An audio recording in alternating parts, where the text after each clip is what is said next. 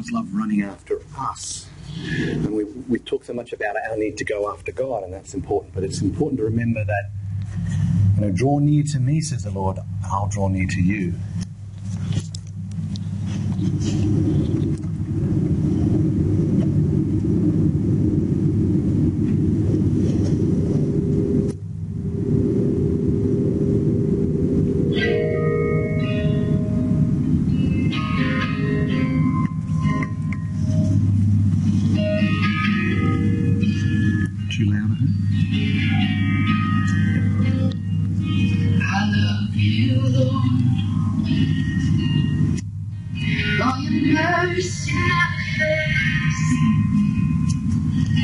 All my days I've been held in your hands. The moment that I wake up till I lay my head, oh, I will sing of the goodness of God. 'Cause all my life you have been faithful. And all my life you have been so good. And every breath that I am able, oh, I will sing of the goodness of God. I love your voice. You have led me through the fire and darkest night. You were close like no other. I've known you as a father. I've known you as a friend. And I have lived in the goodness of God. All my life you have been faithful.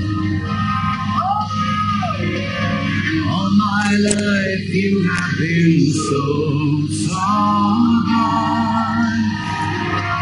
With every breath that I am able, oh, I will sing of the goodness of God.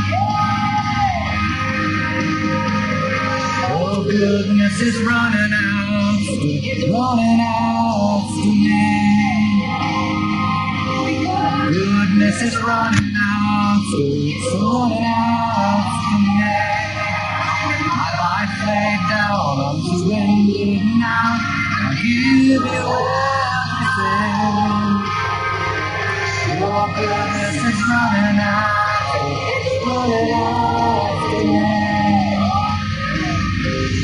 Goodness is running after me. Goodness is running after me. I'm surrendered now. I give you everything. Your goodness is running after me.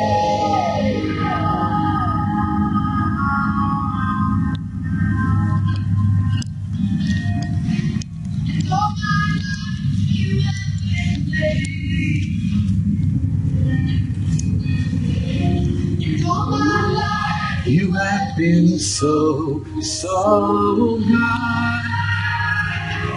With every breath that I am able, oh, I'm gonna sing of the goodness of God. I'm gonna sing, I'm gonna sing.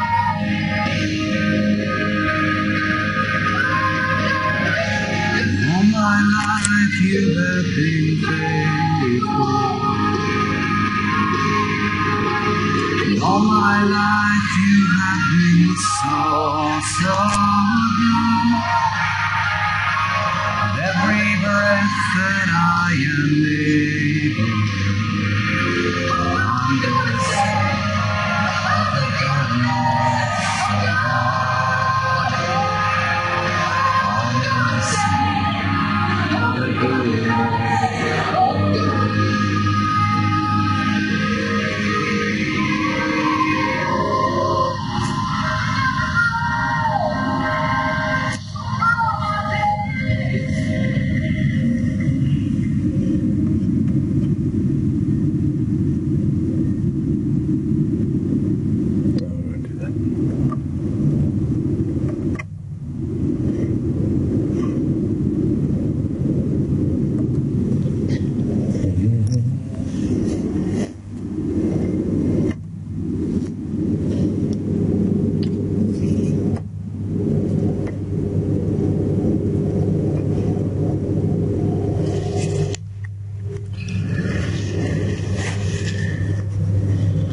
Dear Lord, we pause this day to remember the gift of life that you give. Let this day be filled with the riches of friendship and kindness and thoughts of you and all the good that you do. Lord, may we shine your light into a world that needs that light. We give this gift to you, Lord, as a token of our love. And we thank you for your care. Amen.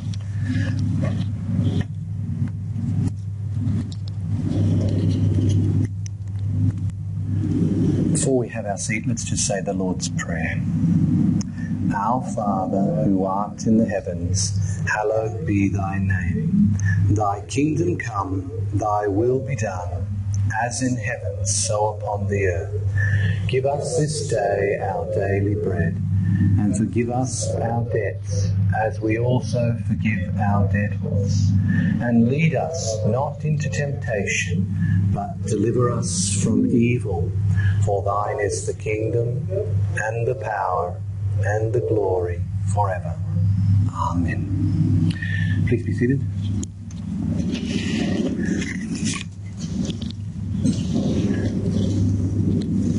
So today in Abiding in the Vine, we're going to look at a virtue which,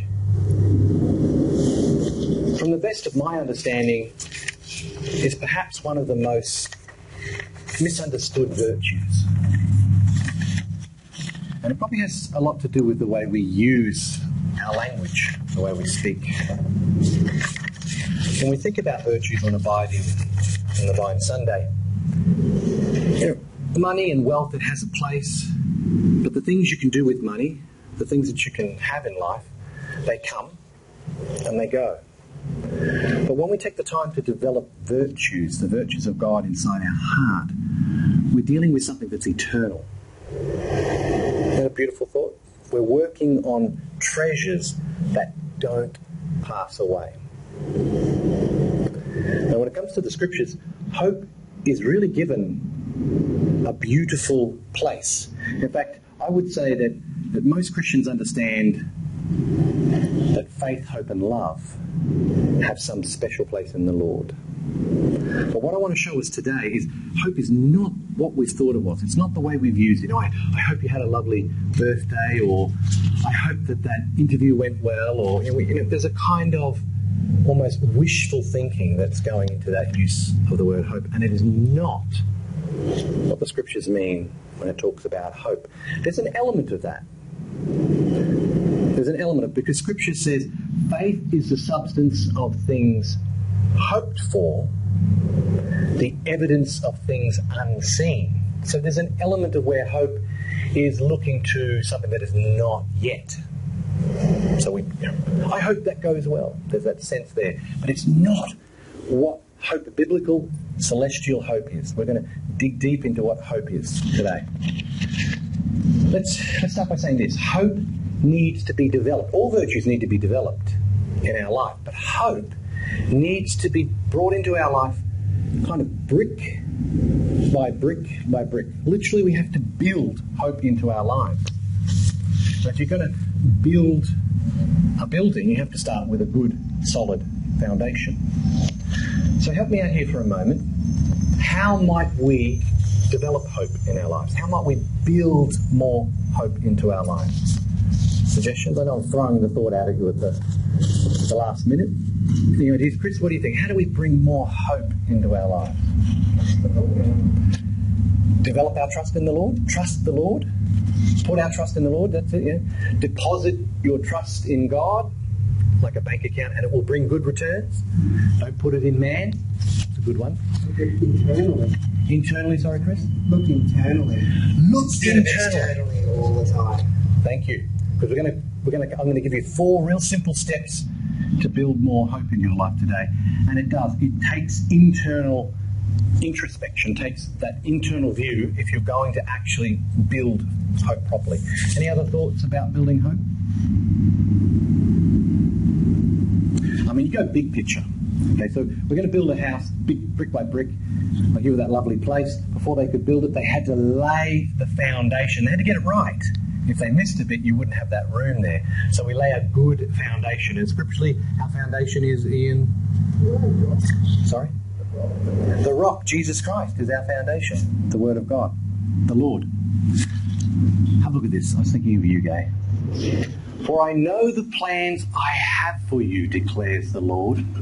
Plans to prosper you and not to harm you. Plans to give you a hope and a future.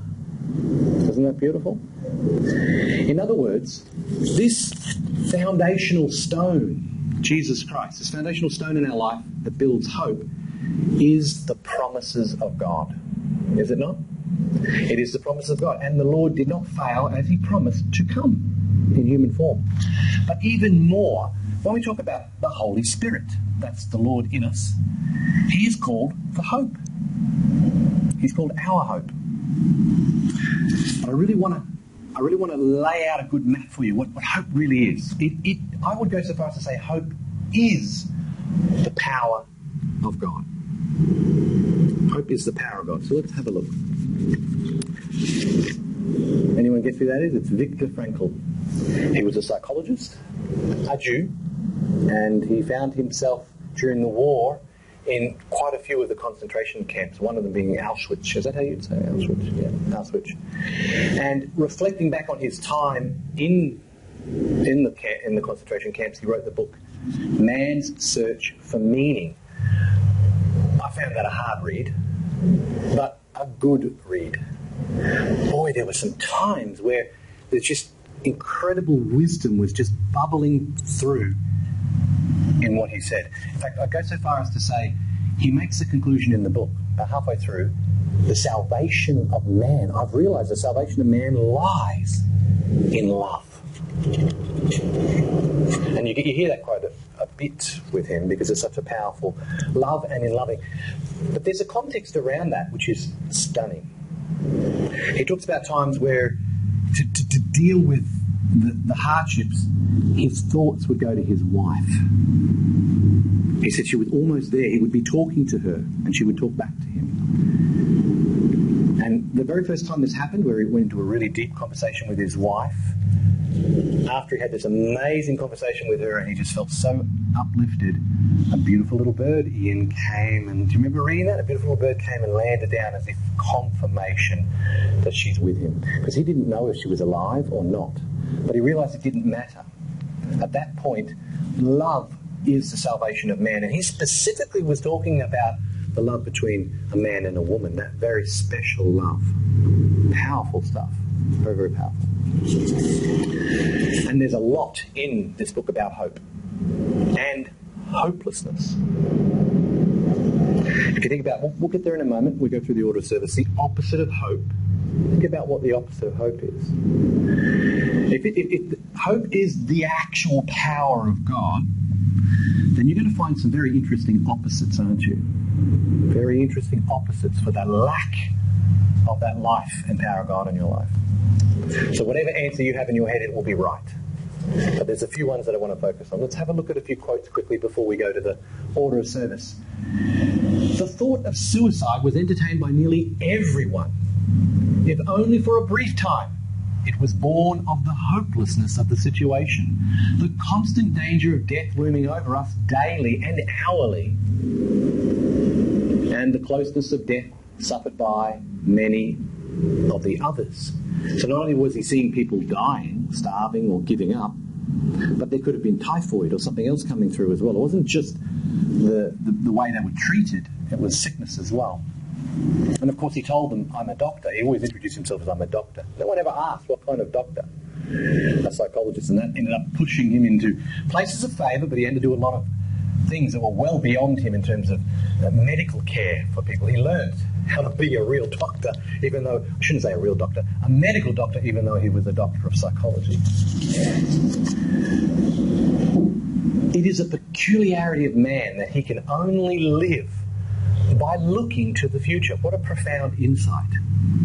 Jeremiah 29 verse 11. To give you a hope and a future. That's my plan for you, says the Lord. Looking to the future. Subspecies I don't know, Gay, can you pronounce that? Eternitatis. Yeah, that sounds good. I never saw the word eternity in there. Eternitatis, yeah. And that in his salvation, in the most difficult moments of his existence, although he sometimes has to force his mind to the task. Okay, so there is the building side of hope for me. It's brick by brick by brick. You know, if you're waiting for hope to just flood you, it doesn't work that way. You've got to build it brick by brick. You've got to put yourself to the task of building. Another quote, I think there's only two more. The prisoner who had lost his faith in the future, his future, was doomed. With his loss of belief in the future, he also had a loss. He also lost his spiritual hold. He let himself decline and become subject to mental and physical decay. He talks about one time where he was working out in the yard with another prisoner, and the prisoner looked up and you could just see the sun mottling through the trees. Just mottling through the trees. And then there was the fence. I read that and I just got my heart sunk when I heard, I'm so caught up in his writing, and then he said, and the fence. And the other prisoner said, this world could be so beautiful. Notice the word could. This world could be so beautiful. But there's another time he talked about where they were all inside doing something. Another inmate came running with whatever little strength he had and said, you've got to come and see this sunset. Isn't that amazing? In the midst of nothing. I was moved by that. In the midst of nothing, these prisoners found the glory of God in the same things that free people do. I mean, isn't it? Don't you still, once you grab Brian sometimes, or Brian say, yeah, and you should see this, and there's a beautiful sunset moment. I love that golden moment. It doesn't happen every day, but you walk outside and everything's got a gold tinge to it in the afternoon. There's something beautiful about that. And he does talk, Victor talks about how it was actually in nature, Chris, that he could touch God and find hope. That was all they had. The nature that was around them. Beautiful hills of Bavaria and the landscape. That's what they had. Everything can be taken from a man, but one thing. The last of his human freedoms. To choose one's attitude in any given set of circumstances. To choose one's own way. And there's a point in the book where he says this, and I was thinking about it, and I began to think, what would have I done if I'd been in that prison? I don't know what I would have done, but I know what I'd like to do. I'd like to see those prison guards as my friend. The children of God, not my enemy. It's too easy to think they're the enemy when there really is something much deeper going on, the hells, isn't it? And if we can keep that attitude, I think that others would sense it, even if they were your guardians or your prison wardens or whatever. They would sense that you are treating them with that love. But when you've got guards hitting you and poking you and calling you a pig, come on pig, that was their favourite term for prisoners, pig. And if someone fell over and others tripped over them, they'd whip them all. It's quite cruel. How do you keep the right attitude? Because it's one thing someone can't take from you, isn't it? And Paul says that when he's in prison in the letters to the New Testament church. He's saying to them, though I'm a prisoner for Christ, I'm free. I have a freedom in here that no one can take from me. Powerful stuff. Okay, so we're going to have a look at a moment in 4 steps, but let's go into the order of service first. Let's begin by, Gabe, would you read the front of the order of service first?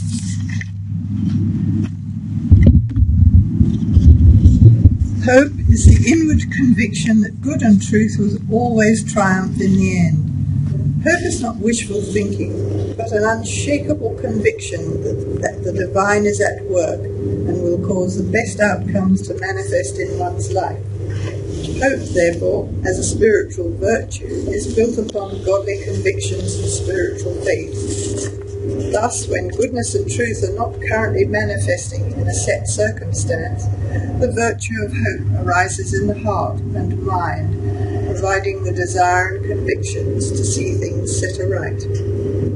We experience fresh optimism and courage to continue toward our heart expectations. When hope is present, there is a determination to persevere, and the unwillingness to quit in the face of adversity. Hope eases our sufferings while strengthening our resolve to pursue the good and noble life of heaven. Yes. I mean, this is as good a moment as any to try and start to map out for you what godly, celestial hope really is. I think in the new church too, it can get a little bit confusing for us, because Swedenborg has worked so hard to establish a proper understanding of what faith is, right? What's faith? It is a conviction to live according to the knowledge and the wisdom of God, is it not? So there's a strong connection between faith and wisdom and knowledge and the conviction to live it. But having said that, faith has another aspect to it that can often be missed. Hebrews says it this way. It says, by faith, God formed the world. And the Lord even taught his own disciples and us, and he says, look, if you believe, if you speak to a mountain and tell itself to be plucked up and moved and dumped into the ocean, and you doubt not, you'll have what you say. And there are times where the disciples listening to Jesus said, help us, Lord, increase our faith. He said, you're not understanding me. He said, you don't need an increase in faith. In fact, if you had faith as small as a mustard seed, that's all you need. So faith is not our problem. It's the blockages that gets in the way. And I like that example. I mean, if this was 240 volts of electricity, it's not, but if it was, why am I not getting electrocuted? Because it's insulated. And so too is God's life and power. It's insulated to protect us and keep us alive, but when we need its power, it needs a way out. And if I've got a knife and I begin to cut away, how much wire has to stick out before I get it? Really? Not much. A mustard seed worth. That's what the Lord was trying to get at. You don't need more faith. You need to take the sword of the Spirit and cut away what's in your way. There's hope. Okay, there's hope. Now follow me here. If faith is a builder and you say, go build, what shall I build? Then hope is the blueprints that tells him what to build. We need to get them. We need to understand this, because we understand that faith is how I must live my life. But there's another level. Paul said it this way. He said, I no longer live this life by my strength. I live by the faith of the Son of God in me. Not the faith in the Son of God. I live by the faith of the Son of God. Does that make sense? So we live by our faith convictions, and then more and more of the faith of the Son of God is living and dwelling in us. And when we pray, there are results. But to pray in a way that faith can flow, that electricity needs wires. Just like the building needs a blueprint. And that's what hope is. Hope is the promises of God that we learn, we understand, and we build into our life. And it gives something for the life and faith of God to flow into it and build. Does that make sense? And if you've got questions, I'm quite happy for people to say, but hang on, how does that work or this work? But hopefully you're getting an idea of how we've misunderstood this virtue. I'll say it again. I believe hope is the power of God going forth. Faith is the power of God, but faith needs something to flow into. Yeah? That's why visualization works. That's why every thought is a prayer. Every desire is a prayer. It's giving faith something to flow into, our hopes, our dreams. So if I'm hoping on God, but I'm picturing the worst, am I really believing and not doubting, as Jesus said? So how am I going to believe to tell a mountain to move? And I got friends of mine who were pastors, and they were doing some earthworks, and big pile of dirt out the front, and his wife said, well, it says this in the Bible, Lord, I command that pile of dirt to be moved in Jesus' name. Now I know that there's an extreme in this, but later that day there was a knock on the door, and a builder down the road said, did you want that dirt? Because I could really use it. He came and took it all away. All right? So I know we can get a bit super spiritual here, but there is a reality here to what we're visualizing up here, to what we're feeling in here. Is it built brick by brick on the hope and promises of God, or is it built on our fears and our doubts? And the scripture says a double-minded man can't be blessed. It just doesn't work that way. Electricity is non-discriminate. It doesn't say, I really like you, so I won't electrocute you. It just doesn't work that way, is it? I mean, God is in our favour, but He's giving us wisdom and teaching us. Okay, so I think I'm labouring the point here enough. Faith is not wishful thinking. Hope is not wishful thinking. Hope is the promises of God building up inside us in an expectation of good and true. Yeah? Right, let's move on. Taming our life. Sorry, yeah, go in, go. The experience of God that we step by step accumulate. Is that what you're saying? Hope is built by experience. I mean, a good builder has good experience and builds a good building. Hope is expectation of good and truth. But to have those right expectations of good and truth, we have to have a right knowledge of what is good and what is true. Which is why we go back to the promises of God. They're yes and amen. They're not promises to hurt us, but to give us a hope and a future. Interesting, because from an artistic point of view, to have, they're always saying, draw thumbnails, sketches, just little this size, and develop and get bigger to do the actual painting. So what you're saying to me is you need a plan, a structure, which is faith. Well, faith is what's going to make the artwork happen, but faith needs hope to work into, to flow into. That's that plan. Does faith flow into hope? I thought hope flowed into faith to give it structure. I mean, without hope, there's no point in any structure. No. There's no faith. No. You have to have hope. That's the motivation to start. When we say structure, think of the desired end. The desired. Because faith is the substance of things hoped for, the evidence of things not yet seen. Does that make sense? So we're hoping we have a vision or a hope of what's coming, and faith can flow into that. But people without a vision perish. There's nowhere for faith to flow. It sits dormant in the marketplace saying, who will hire me? Did you see that? I think it's use of words. Use of words. Keep working with it. We'll keep going. We've had this misuse of hope for so long, Gay, that it's a wishful thinking. We've got to understand that hope is not... When God built the world, He had a hope. But His hope was not, oh, gee, Gabriel, I hope this works. His hope was, it's going to be like this and it's going to be like that. And it is going to be like this and it is going to be like that. He gave it structure. Gave the hope structure. Mm-hmm. But we're coming up Jacob's ladder, not down. So we've got to start by laying the wires and drawing the blueprint for the Lord to build. Does that? Yeah, you're getting it. But I like the way you think, because you're thinking from a heavenly perspective down. We're working with the process coming up. Okay, thank you so much. Any other comments or thoughts on that before Jane? Just when you say, I hope you have a nice day or whatever, that's my heartfelt desire. Like, I think I could substitute, I pray you have a nice day. Yes. So is that hope or not? It's still hope, but it's on the most external level. And when we get to the higher level, what we understand about hope is that you are wishing well for her. But on the higher level, it's not a wish. It's a knowing that this is going to be, because God is good and true, and they're the only things that are real.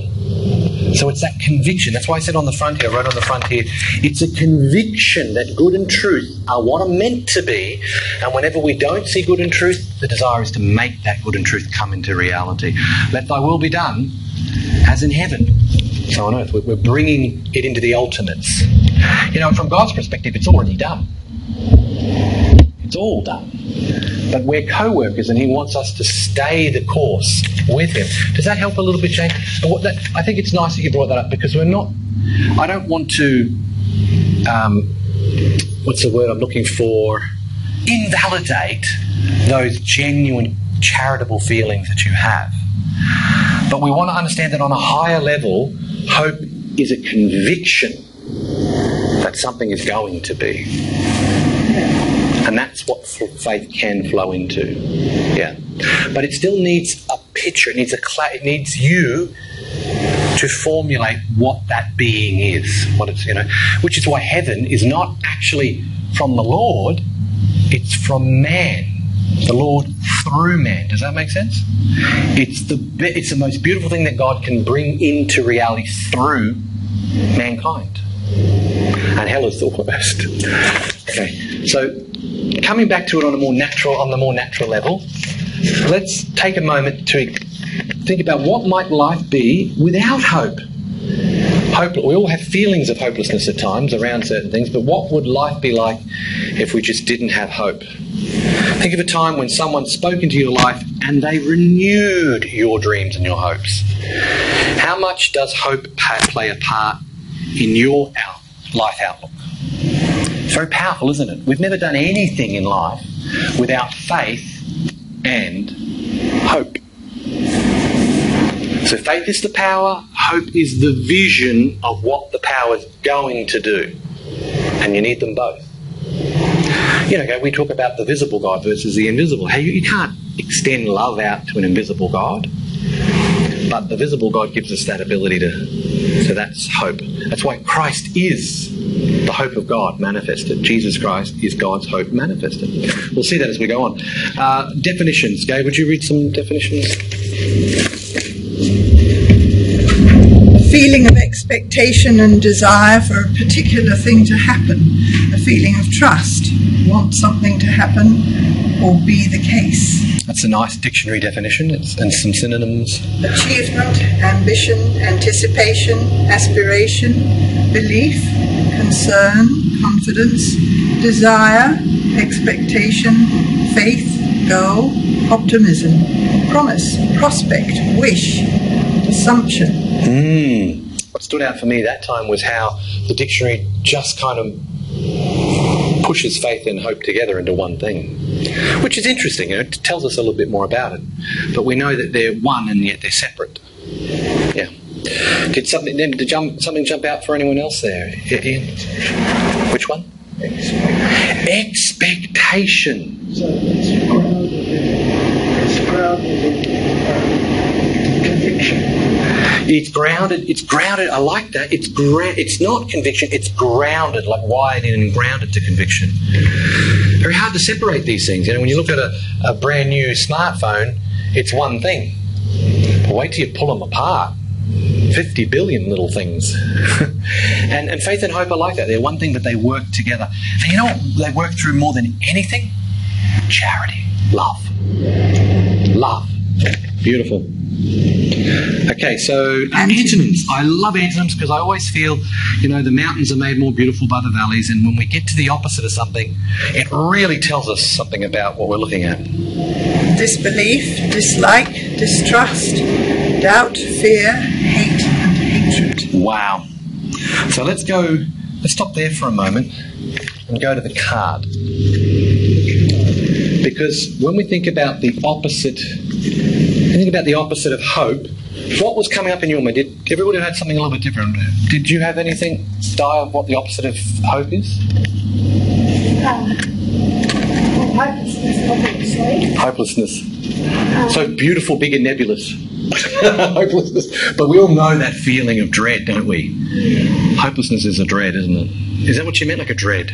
Yeah, dread. Negativity. Negativity, excellent. Negativity, Jane. But it's interesting that they've got hate and hatred, because you think that's the opposite of love. Bingo. Yeah. Hate. Who would have thought hate is the opposite of hope? That's There's fascinating. no charity in hate. Well, but yeah, hate is definitely the opposite of charity. But it's just amazing how faith and hope flow into love. So you can't separate hate as an antonym, can you? The one that really spoke to me was fear. Let's have a look at the card. Fear. Fear. It's easy to identify when you're in fear, isn't it? And the beautiful thing about it, and we get to the 4 steps, I'll come back to, let's have a look at this first. Now, faith is the substance of things hoped for, the evidence of things not seen. Hebrews 11:1. Fear not, for God has heard the voice of the child where he is. This is when Ishmael has been sent away with Hagar.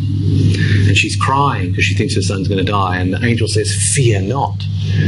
I counted fear not once, and it was about 300 times in the Bible. I was hoping there'd be 365 times, because there's that saying. But it was over 300 times, fear not.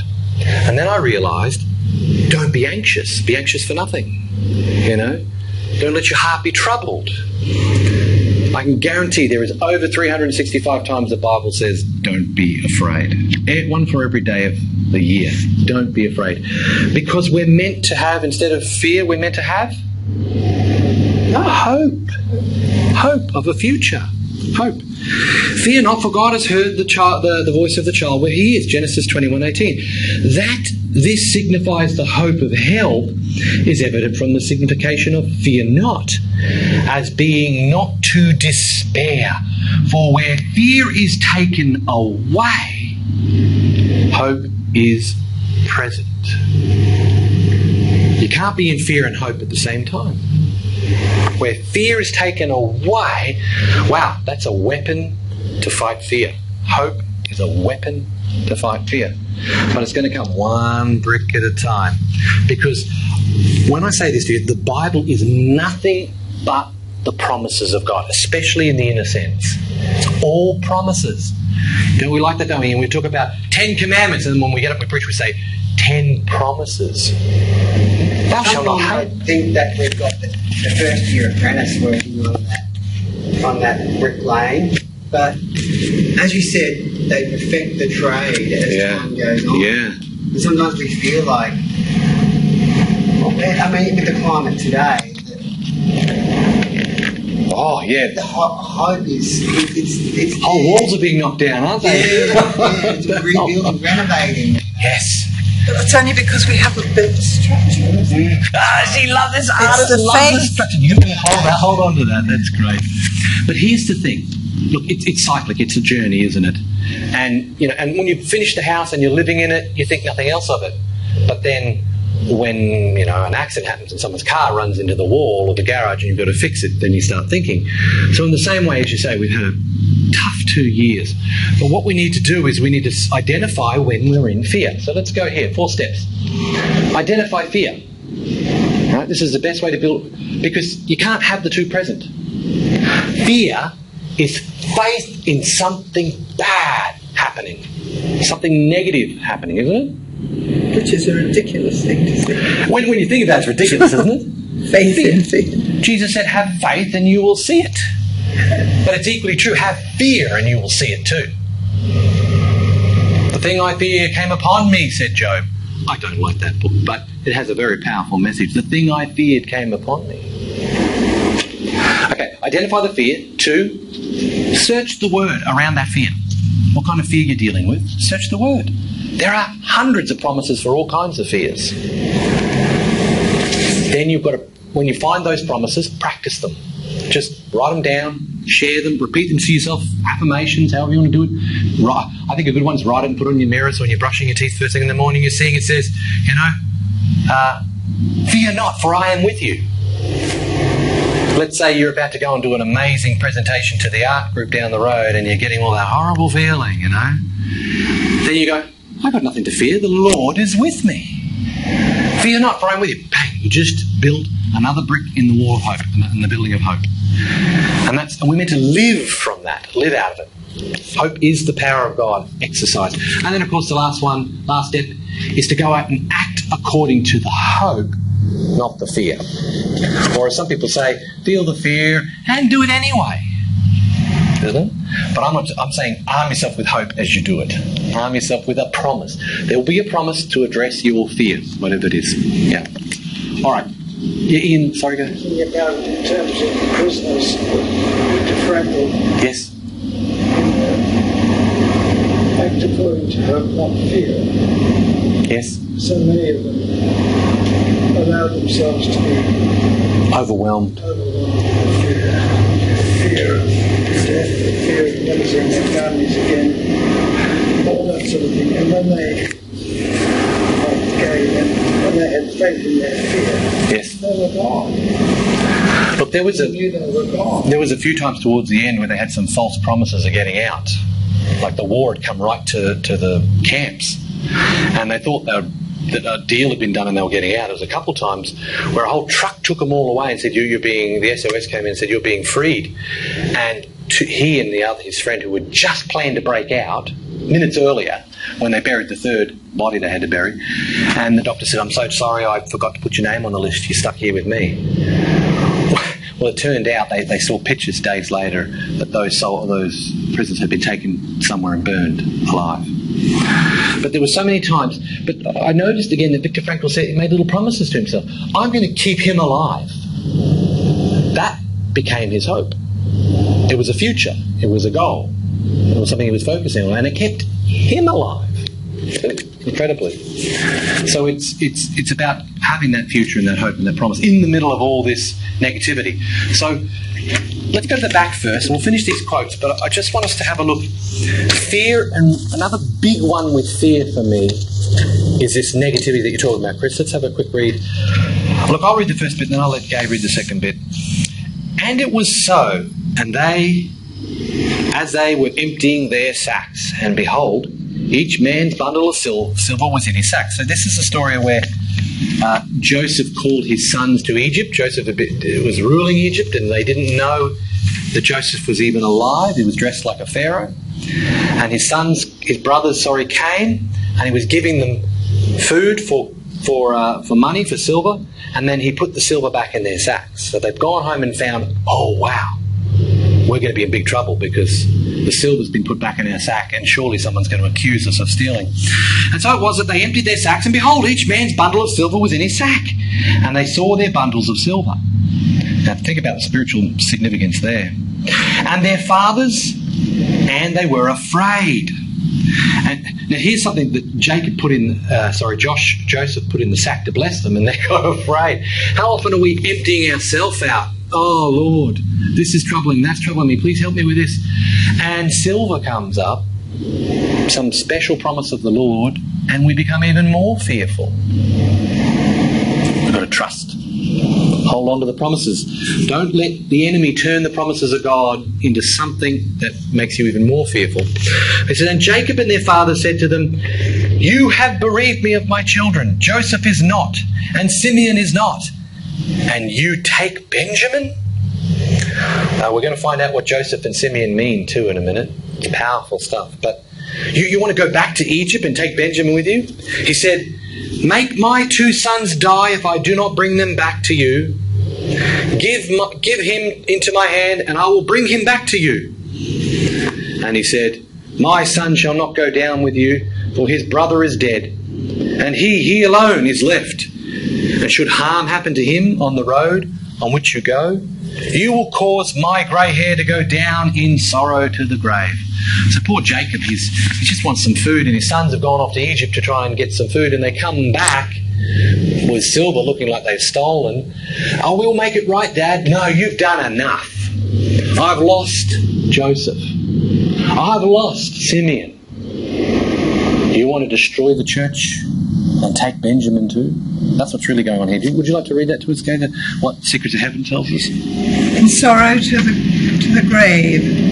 That this signifies without hope of resuscitation is evident from the signification of sorrow here as being without hope. For when there is no longer any hope, there is sorrow. And from the signification of the grave as being resurrection and regeneration. Okay, before we go on, so we're seeing here that the opposite of hope, godly hope, is sorrow, isn't it? Because of what we're losing out on. I mean, if you have a friend and you really think they've gone to hell, if you really think they've died and gone to hell, you'll be filled with sorrow. But there's a hope that the Lord has found a way for them, then you're filled with joy for them, isn't it?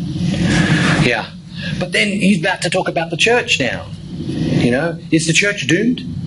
Well, it sure looks that way at times, or feels that way with the things going on. But what does the promise of God say? He says he's coming back to raise up a new church, or in other words, to bring New Jerusalem down to earth. That's the promise. So just read that last little bit for us, guys. That's the resuscitation of the church. For if in the church there is neither an internal, which is Joseph, nor an intermediate, which is Benjamin, nor faith in the will, or charity, which is Simeon, there is no longer any hope of its resuscitation. Wow. And we're getting some insight into what the Lord struggled with when he was on earth. The temptations he would have gone through would have been tremendous. What if this work I'm doing fails and I lose the whole church? He would have felt the weight of that at times. You know, the sweating blood. If this fails, they're all doomed. Now, as God, he knew he wasn't going to fail, but as man, he was feeling the despair and the sorrow that this might not work. That's the temptation that he was going through. And isn't that how we feel at times? You know, like, is my life really going to work? Is it? What if it amounts to nothing? After all this, and I find out that to God it was dust, not gold and silver like I thought. And you go through a temptation in that way. Okay, so what I really wanted to bring out of that passage was the idea that fear is a real powerful indication that you're not in hope. But so is sorrow. So take that with you this month. Try and catch yourself in fear or sorrow and say, what am I sorrowful about? And there will be a promise of God to answer that fear or to answer that sorrow. Your challenge is to find it in the scriptures, to dig it up, talk to someone, find it, and then hold on to it. Remind yourself and act according to that, not according to the sorrow or the fear. Challenge, yes. So I've written that there on the back there this month. Look to identify any fear. Address it with hope and the promises of God from the Word. Keep those promises before you constantly as you build the virtue of hope in your life. So now, let's go back to the readings. We just want to have a look at a few quotes and a few beautiful passages from the Word, taking us a little bit deeper into this mysterious virtue called hope, the structure of things that faith wants to flow into. Go on, Gay, read us some of these beautiful quotes. Brad Henry. A good teacher can inspire hope, ignite the imagination, and instill a love of learning. Beautiful. So said Brad Henry. Hope lies in dreams, in imagination, and in the courage of those who dare to make dreams into reality. Hope is the thing with feathers that perches in the soul and sings the tune without the words and never stops at all. Isn't that powerful imagery? Emily Dixon. The very least you can do in your life is figure out what you hope for, and the most you can do is live inside that hope, not admire it from a distance, but live right in it, under its roof. Wow, powerful. Hope can be a powerful force. Maybe there's no actual magic in it, but when you know what you hope for most and hold it like a light within you, you can make things happen, almost like magic. Oh, sounds like faith, doesn't it? It's really a wonder that I haven't dropped all my ideals, because they seem so absurd and impossible to carry out. Yet I keep them because in spite of everything, I still believe that people are really good at heart. Anne Frank. Diary of a Young Girl. Isn't that powerful? Beautiful. Young girl. Wow. Corinthians, but now we see through a glass darkly, but then face to face. Now I know in part, but then shall I know even as also I am known. And now abideth faith, hope, charity, these three, but the greatest of these is charity. So Paul's saying there, you know, we've got a bit of light, we've got a bit of spiritual practice going on here, we know the Lord is saving us and we're working towards that, but it's still very dark at times. But he's saying, I promise you this, these three are God. Faith, hope, and love are God. And the most important is the love or the charity. Beautiful. Jeremiah. Go on, Jeremiah. For I know the thoughts that I think toward you, saith the Lord, thoughts of peace and not of evil, to give you an expected end. Colossians, to whom God would make known what is the riches of the glory of this mystery among the Gentiles, which is Christ in you, the hope of glory. Oh, I've got to stop there because I so much want to preach right now about this. Look at this wording here, right? To whom God would make known. What is the riches of the glory of this mystery among the Gentiles? What is this mystery among the Gentiles? It's Christ in you. We say in the church, the Holy Ghost. The Lord living as dwelling in us through His Holy Spirit. Christ in you is the hope of glory. And of course you get your Texan Southern Christians, hallelujah, hallelujah, the hope of glory. And they think of the resurrection. No. I mean, there's nothing wrong with that. No, no, no. Christ is in us now. The hope of seeing thy kingdom come, thy will be done, on earth as it is in heaven. We sort of want to put it off into the afterlife. That's great. There's nothing wrong with that. There will be the hope of that glory. But Christ is living in us right now, so we can love each other. We can change this world. We can make it a better place. We can shine His light. That's hope. We're here to be a hope in a world that's hopeless. Desperately hopeless. Okay, well, I'll stop there. Keep going. Now the God of hope fill you with all joy and peace in believing, that ye may abound in hope through the power of the Holy Ghost. Wow. Bound in hope through the power of the Holy Ghost. They're the same thing. He wants us to dream. He wants us to believe. He wants us to visualize, and He can flow into that with His love and power. But they that wait upon the Lord shall renew their strength. They shall mount up with wings as eagles. They shall run and not be weary. They shall walk and not faint. Beautiful. Wherefore gird up the loins of your mind, be sober, and hope to the end for the grace that is to be brought unto you at the revelation of Jesus Christ. The eyes of your understanding being enlightened, that ye may know what is the hope of His calling, and what the riches of the glory of His inheritance in the saints. That last one's beautiful, isn't it? So the Lord wants to give us revelation and enlightenment, the spiritual sense of the word. Why? So we can know the hope. The hope of being Christ in you and living a God life, a good life, a heavenly life. How beautiful. Let's read this meditation together. Everyone. I seek to be transparent with all. I love and seek the truth in all matters. I am quick to admit my mistakes and failures. I keep my word and make promises carefully. I am honest with myself, seeking genuine humility. I am thankful, Lord, for the gift of honesty. It teaches me the path of contentment and integrity in all situations. Let's pray together. Lord, you live in my heart. Not just so that you can comfort me, but that your hope of love, of care, of salvation can come from my life and touch those around me. Lord, I may not be a great vessel,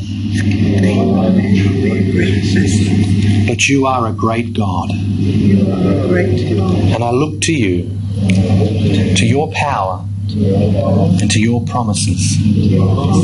Fill me with hope, Lord, a hope of the future, of a good growing church, of families that are thriving, hearts that are healing, where love is abounding. Amen. So some challenges there for this month. Spot the fear. Spot any feelings of sorrow or sadness. Seek a promise that answers that and hold on to it and act from that. I'm going to put on a new commandment for us while I close the word.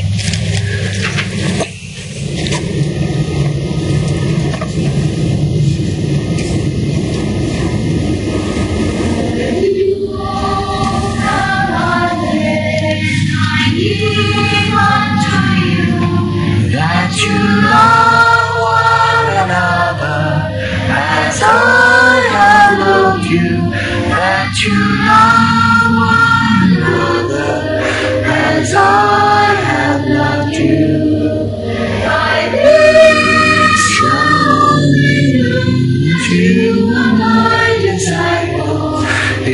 you have loved one for another.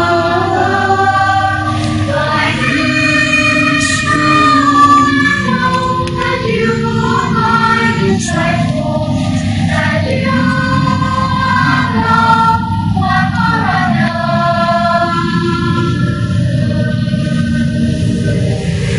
You know how I feel, I need unto you, that you love one another, as I have loved you, that you love one another, as I have loved you. By this you know that you are my disciples, that you have loved one for another. By this you know that you are my disciples, that you have loved one for another.